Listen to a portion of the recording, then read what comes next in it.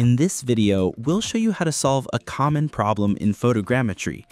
The issue arises when you photograph an object, in our case a pineapple, and the final result is missing information on the side where the object was resting on a surface.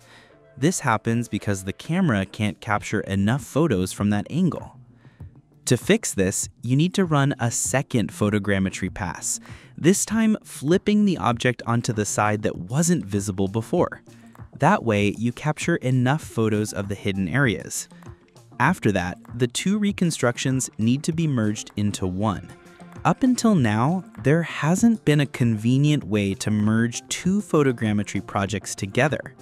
But in the new version of 3DCoat, we've added a set of tools that make this process straightforward and efficient. So let's take a look at how it works. First, we open the Photogrammetry tab and choose Shots to 3D. Make sure the checkbox Auto Reconstruction is enabled. Then, we select the set of photos and the location where the reality capture project should be saved. After that, 3DCoat automatically launches reality capture and generates the 3D model of the object.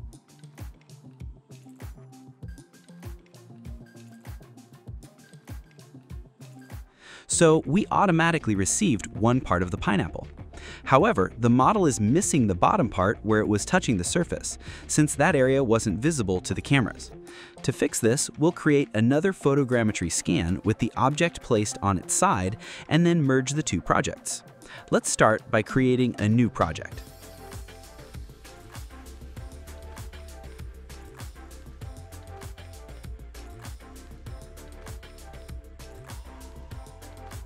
Now we have two halves of the pineapple.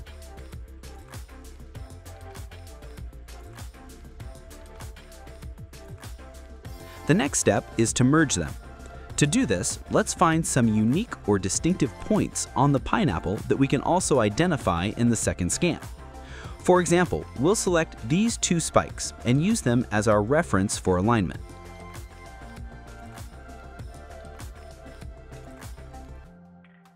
So now let's find the same spot on the other pineapple to help the program merge everything into one model. And here's the same spot. Now let's rotate the pineapple so that this pattern is visible on each of them.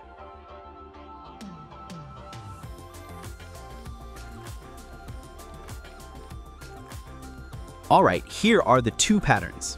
Next, to precisely merge these two pineapples, we'll use the Fit tool.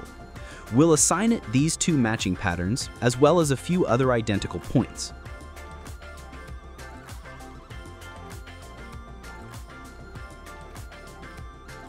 I'll apply the auto scale function to make the sizes identical.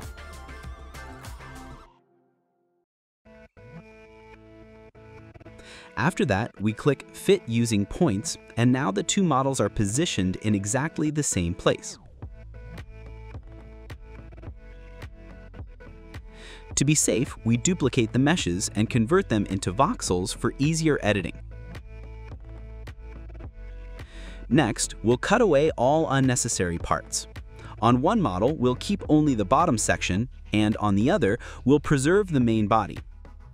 For editing, we can use the full functionality of voxel sculpting in 3DCoat, which makes the process fast and flexible.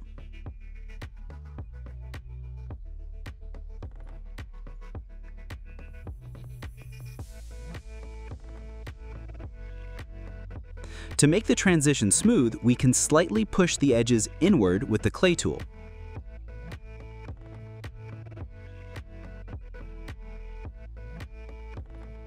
From each scan, we keep the parts with the highest quality.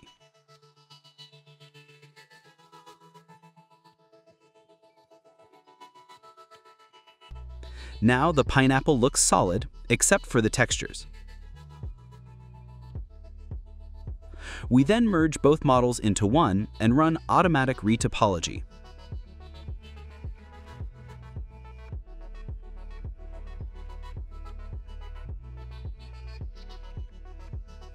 For retopology, we'll use the retopology via decimation algorithm as it works best with highly detailed geometry.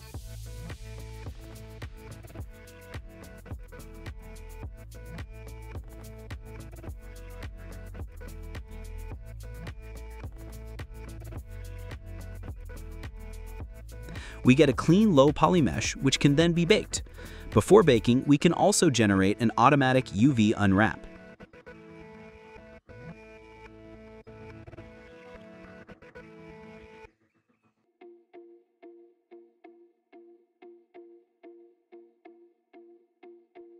Here we can see a fairly high-quality UV preview.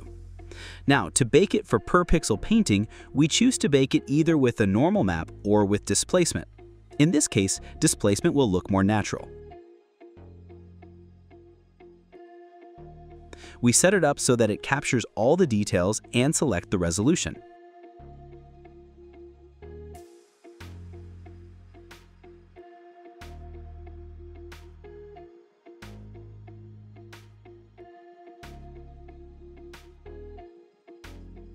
Here we can see how the baked model looks in the paint room.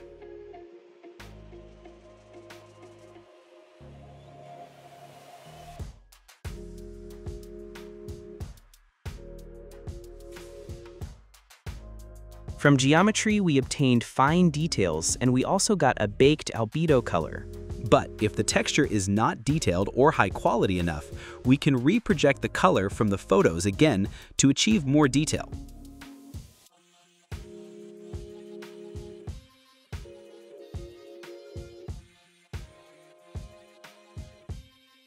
We can click the pin icon on each of these photogrammetry projects and select Bake UV Texture, and Reality Capture will reproject all the photos onto this model.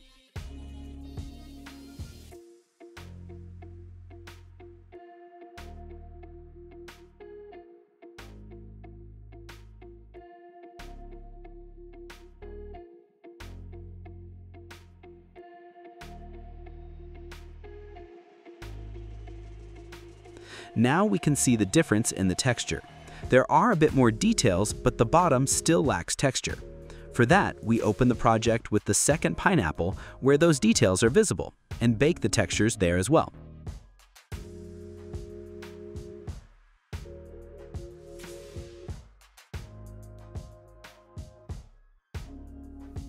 Now we have a clear texture for the bottom part of the pineapple.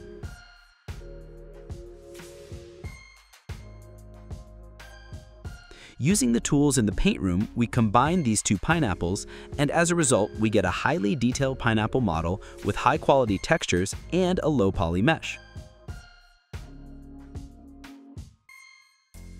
In the next lesson, we'll go over how to generate PBR maps for it using the Node editor. See you next time.